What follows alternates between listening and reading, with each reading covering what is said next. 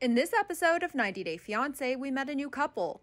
Clayton is a man who lives with his guinea pigs, 2 chihuahuas, and has his mom living in his closet. Yeah, you heard that right. I love my guinea pigs a lot, but they're not my only roommates. You're gonna get lots of bones and lots of treats.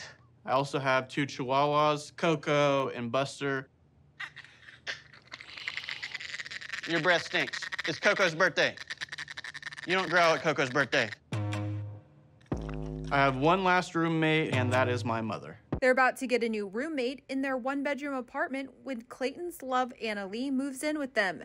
And he's concerned about how she'll react to their living situation. I'm worried about how Annalie would react if she were to arrive today. My mom has a lot of stuff,